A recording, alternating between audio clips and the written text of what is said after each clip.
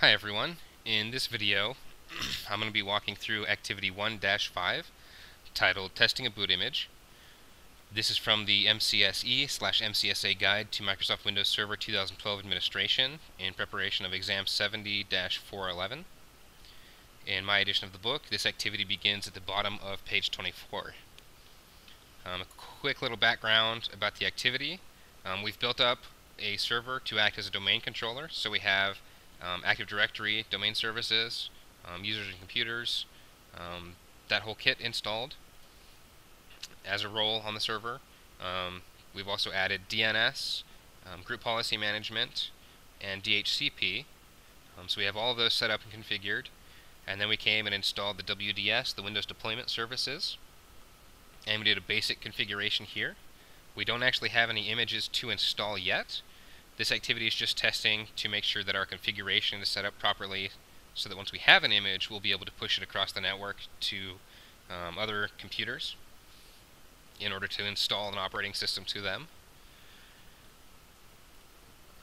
So in the configuration, I went ahead and installed the WDS services to the C drive, which also houses the operating system for the server. In a test environment, that's fine for some practice. In a real live environment, you would want to have this on a separate drive altogether, if at all possible.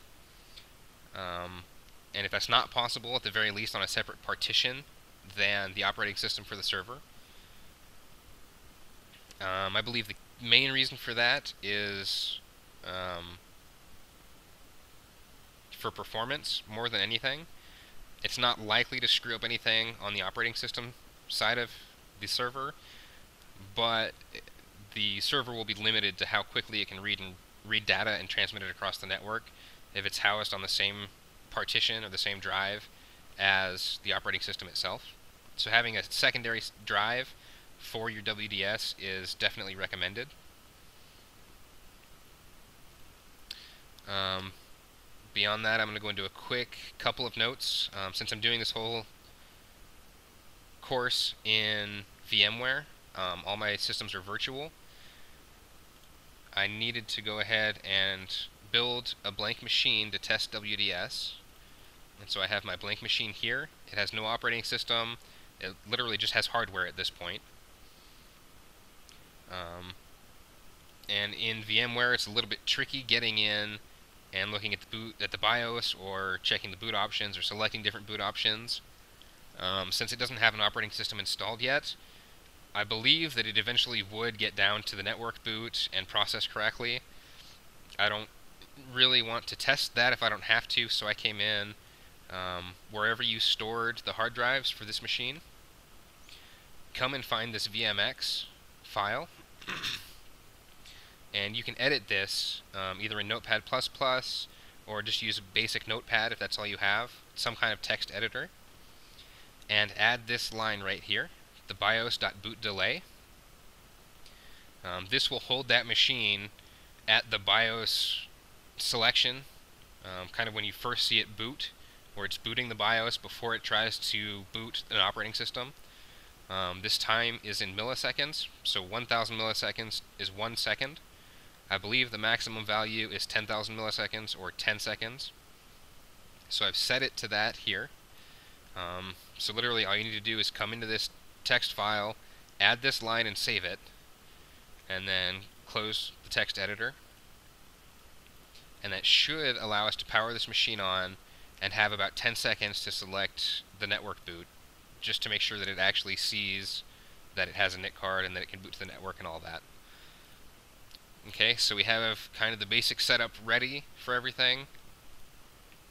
And we just want to take a quick look here inside of our WDS server. In one of the previous activities, it may have been 1-4, we came and created this install WIM.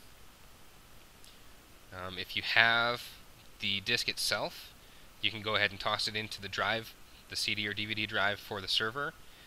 And let's go take a quick look inside of the data on that disk. We want to navigate into the sources folder, and there's two key files for WDS that we want to find. One is bootwim, and the other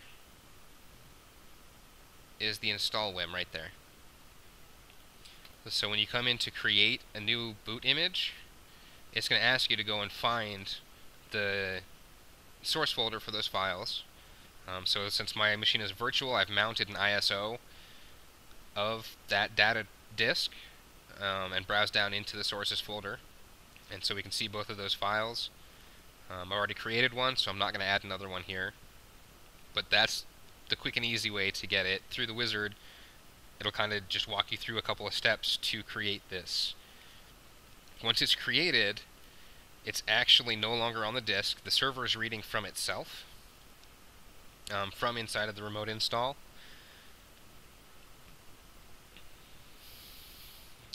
And I believe it falls under the boot images, x64, English, US, or images. Nope, images, there it is. So now the data is actually there, we could eject the CD, we could unmount the ISO, whatever you need to do. I don't see any reason to remove it at this point, so I'm just going to leave it.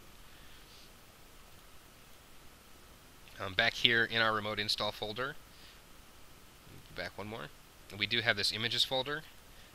Once you create custom images, they'll be saved here, and so the custom image will not only be an operating system, like Windows 7, 8, or 10, it'll also include any custom software that you have for your company or corporation, whatever environment you're working in. This can include antivirus, document editors, photo editors, video players, anything like that, and it'll combine all of it into one package so that when you install over the network, the machines that receive that image will have all of that data. So it'll have all the programs, any updates that you've included. The only thing that you really need to worry about at that point is keeping this image up to date with Windows updates or your custom software updates and antivirus updates. And you see where I'm going with that. And then part of the process for creating this image is to Sysprep it. So once you have it installed, you'll need to do a little bit of hands-on with those machines just to make sure that they get the appropriate licenses for the operating system and for any other Microsoft products that require licenses that you're using. I've noticed that Sysprep will go and strip out pretty much all the Microsoft licensing. It'll also remove any user profiles and stuff like that, so it's like a clean install. If you have custom software, it'll usually leave those licenses intact. So here's where those would be housed. You see that we haven't created anything yet, so we won't actually be able to install anything over the network. This activity is just to test to make sure that our configurations are set up correctly, so that once we do have an install image created, we'll be able to install it out across the network. I think that covers a lot of the background. I guess that wasn't quite as brief as I had anticipated. But the activity now is literally just to power on this machine and get it going through the process of booting over the network. And so you see we have a countdown there in the bottom right. You can go F2 to BIOS, F12 to network. We're going to go to the network. And we should see that it connects, and we hit F12 to initialize the network boot. That IP address is the server. It's the static IP address for the server that holds the WDS services. And that is now downloading the boot.wim in order to prep the system to install a Windows operating system. This should only take a few seconds, and then we'll see it actually begin the setup process, which unfortunately we won't be able to complete it because we don't have that actual install yet. But this verifies that at the very least our configurations and our network are working correctly to allow us to do this.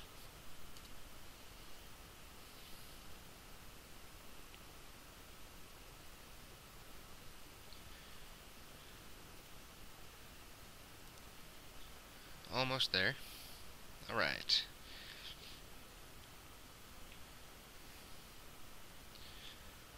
And so one of the first things it should do, if not the first thing, is it should prompt us for a locale or a language and a keyboard type.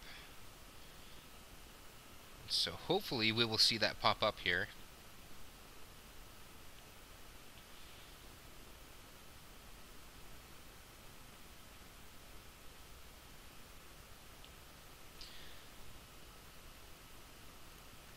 the other things that we'll need to do is verify our domain credentials so that this machine can actually pull data across from this domain server. Alright, so here we see that WDS is working. We're going to leave it English US because that applies here. And there's the prompt for our domain credentials. So we have the domain /administrator. Again, in a test environment, this is fine. It'll get us where we're going. In a live environment, you may want different accounts for different roles for your users. So you may want to have a user that is specifically for WDS installations across the network. You might want to have a separate user that just manages DNS, a separate user that manages DHCP. So you can kind of set up user accounts that are limited to specific focus areas, so that way they can only do certain things without affecting the other things that maybe they're not trained on or not experienced with.